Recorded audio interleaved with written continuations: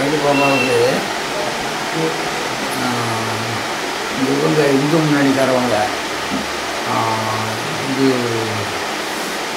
இடஒதுக்கீடு கொடுக்கக்கூடாது அப்படின்னு உண்ணாவிரதம் கடற்கரையில் இருக்கிறதாக போராட்டம் ஆரம்பிச்சுறாங்க. உடனே திராவிட கழகத்தை சேர்ந்த வீரமணியெல்லாம் நாங்கள் இன்னும் போராட்டம் பண்ணுவோம் அப்படின்னு சொல்லி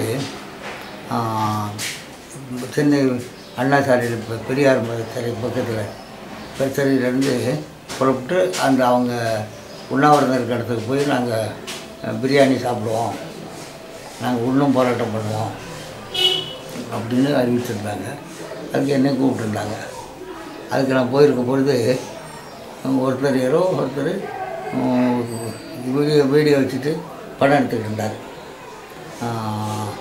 அதுக்கு முன்னால் பழனி பாபா ஒரு தடவை ஒரு டிஎம்கே கூட்டத்துக்கு இங்கே வந்திருந்தார் ஆயிரத்தில் பக்கத்து தெருவில்.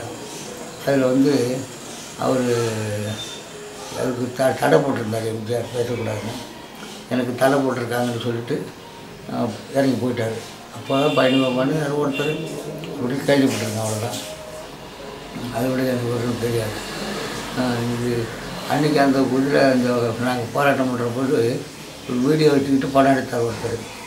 அவர் யார் என்னன்னு எனக்கு தெரியாது.